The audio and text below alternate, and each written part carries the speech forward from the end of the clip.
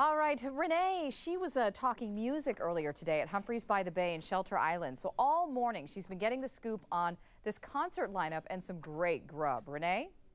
Good morning, guys. Aretha Franklin, Norah Jones, Sarah McLachlan, amazing artists. And the thing they have in common, they have all played right here at Humphreys by the Bay. An amazing concert season coming in this year, and it's all kicking off with the first really big show tomorrow night. Steve Miller Band and Chef Nick, you get to cook for them all.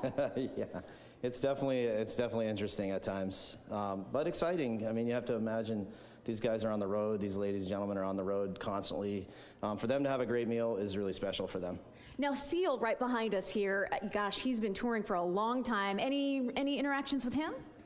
You know, I've never cooked for him, but I went to see him at Chastain in Atlanta, outdoor show, incredible artist. Yeah, he is phenomenal.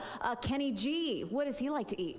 I'm not sure, but he definitely plays the saxophone. Okay, all right, we're on the same page with that. So there's so many incredible artists in this season, starting off with the big show Steve Miller Band, Ringo Starr playing July 1st. What are some of your other favorite shows that are coming here? I'd have to say ZZ Top, Gypsy Kings is my all-time favorite. Bob Dylan, that's huge. I mean, my mom would probably cry if she knew that he was coming here.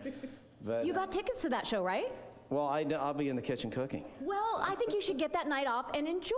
Yeah, you know what? I'll put in a good word for you. Oh, thanks. What I do is I actually cook, and then I go out and I check the bands out every night. Oh, so. Good. Oh, your job sounds tough. Yeah, it's horrible. A tough gig. Okay, so all of these amazing artists have come to play here. Ringo Starr is going to get his picture up here because he's coming, and one of my all-time favorites, we've got Sheryl Crow. Man, she's just amazing. Have you cooked for her? I haven't, but I've admired her. Yeah, stand in line, buddy. Who hasn't? Who hasn't? Who is your favorite celebrity that you have ever cooked for?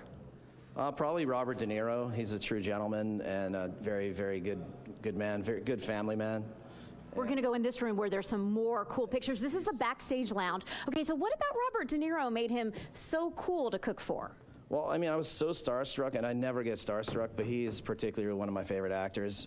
He just was such a normal person, and I'll never forget that his kids were running around in their underwear in the room, and he said, "Hey, what are you doing?" You know, like, and all I could picture was him in the movies. You know, yeah, right. It was really weird, but he's just an outstanding guy. What was his favorite dish? He likes pasta. Obviously, he's Italian, yeah. So he ordered spaghetti bolognese, I think, every day that he was there. I don't know where he puts it. He's still in great shape. He is. I think those people really do actually work out. I think so.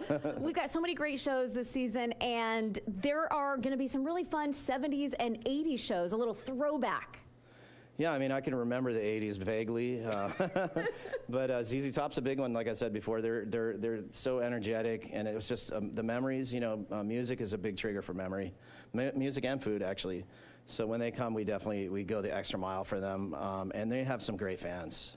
Thank you so much, Chef Nick, for joining us. He gets to cook for all the artists and all the stars, and you can come here and enjoy. Oh, so many great memories here, and let's make some new ones this season from the Steve Miller Band all the way through the summer concerts, and it's going to be an amazing season. Linda, Clint?